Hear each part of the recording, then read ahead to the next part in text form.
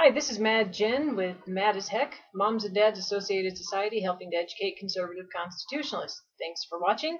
I hope you'll like the video and I hope you'll share it.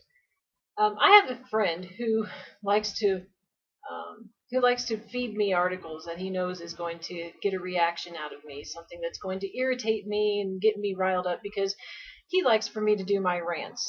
Why? I don't know, because the liberals that come on and watch my rants, they tell me how stupid I am and how ugly I am and how boring I am and how dumb I am or whatever. So that anybody likes to watch these is, kind of flattering. But the great thing about all the liberals who hate my rant and tell me how much they hate them, maybe that means that I don't have to worry about them watching, because since I'm so pathetic and ugly and boring, then I don't have to worry about them. So I'm going to go ahead and do my next rant about an article that my friend sent me about the 25 most obnoxious things that Barack Obama has said. Now, I'm not going to go through all of them today because this rant would probably be about an hour long, because after each little thing, I would probably have a long monologue explaining just how ridiculous I think the man is. But with no further ado, we will go ahead and start with number 25. Number 25 is, no, I've been practicing. I bowled a 129. It was like the Special Olympics or something. Now, this is wrong on so many levels. Of course, Barack Obama said it, so of course it's wrong on so many levels. But I remember when the Special Olympics thing came out, the thing that he said, the Special Olympics quote that he said, and, there was a little bit of backlash about it, but, the media brushed it under the rug as quickly as possible, as they always do when Obama does something incredibly stupid, which is every 5 minutes?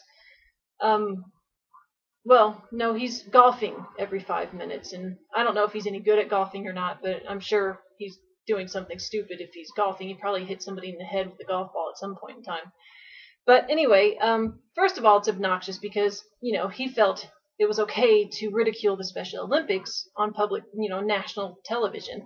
Not only that, it's arrogant and obnoxious because a 129, at least for people like me, is a pretty darn good score. So he's trying to make it sound like his really good score really wasn't that good. And so once again, his high level of arrogance and obnoxiousness. Anyone who's that arrogant, you should really question whether they should be leading anything, especially the United States of America. But we'll move on to number 24. By the way, before I do that, I would like to credit the author of this article. His name is John Hawkins, which, by the way, great name. I have long history with the name of Hawkins, and so John Hawkins, of course it's a great article because you've got a great name. But anyway, this is from beforeitsnews.com. I have dogs in the back that like to make noises while I'm doing my videos. Okay, anyway, number 24. The next quote is, I have become a symbol of the possibility of America returning to our best traditions. First of all, when has Barack Obama ever displayed that he has any freaking clue what our traditions are as Americans?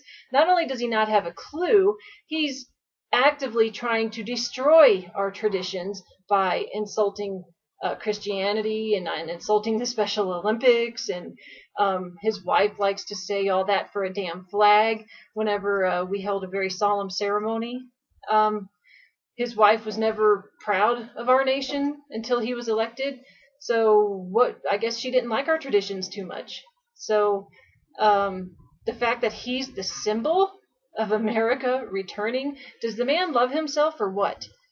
I think most of us who find themselves around people with this type of arrogance and obnoxiousness would really rather just punch them in the face. And I'm not just talking about Barack Obama. I'm talking about anyone who displays this type of arrogance, but especially Barack Obama. Number 23. I do think at a certain point you've made enough money.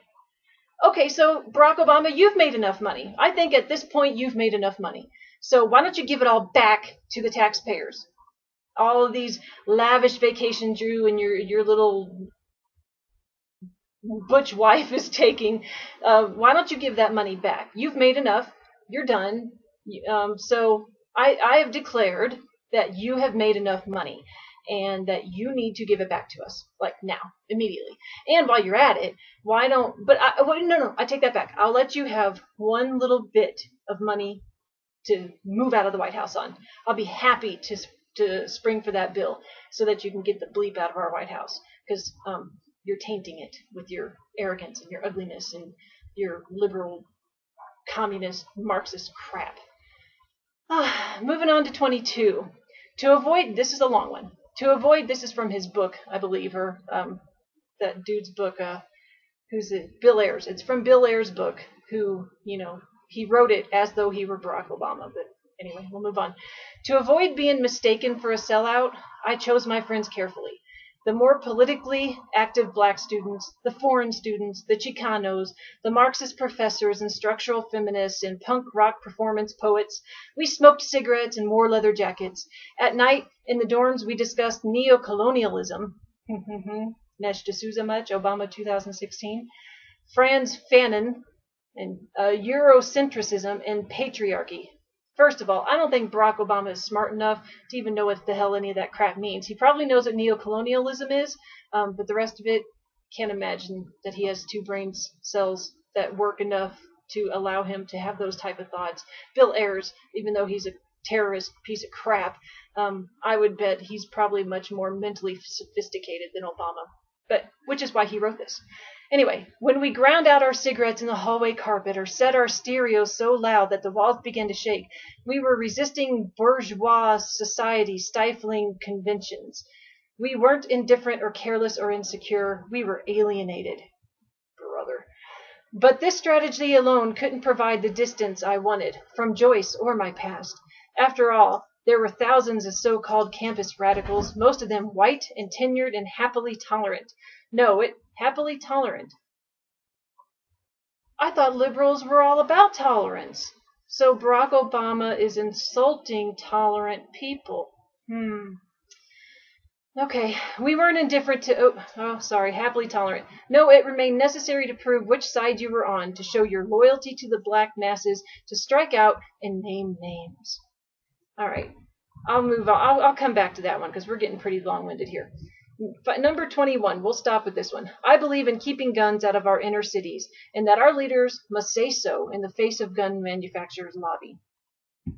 Well, you know what? You keep guns out of the inner cities, and guess what happens? They turn into Chicago, where the murder rate is like through the freaking roof. Yeah, that's what happens when you purposely keep guns out, because guess what? The only people who abide by those laws are law-abiding citizens. The criminals don't abide by those laws, so they go get their guns from somewhere else and go kill people with them. Oh my gosh, an epiphany. Heaven forbid we might use common sense.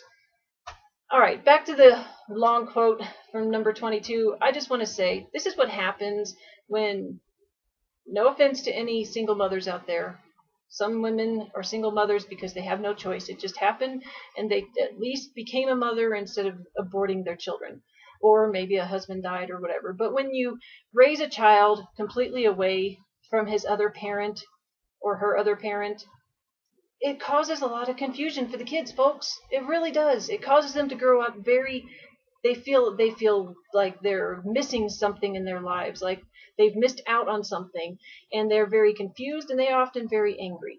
But, I know you liberals aren't going to buy that crap.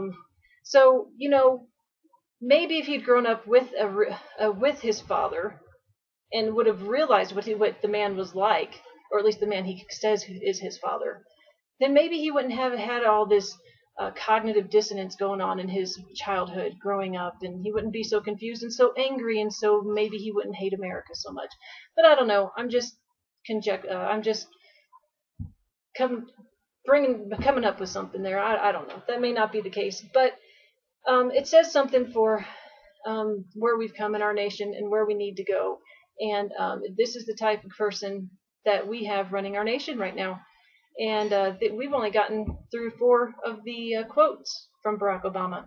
Can't imagine what the other ones are going to say, and what kind of idiocy is going to result from the remaining quotes. So stay tuned, come back, and I'll get through them. And Go ahead and comment and tell me what you think. I'm sure you'll tell me how fat, ugly, stupid, and lazy, and no, not lazy, but fat, ugly, stupid, and incompetent, and just plain dumb I am. But that's okay.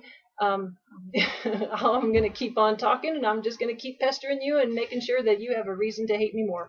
So with that, long live the Republic.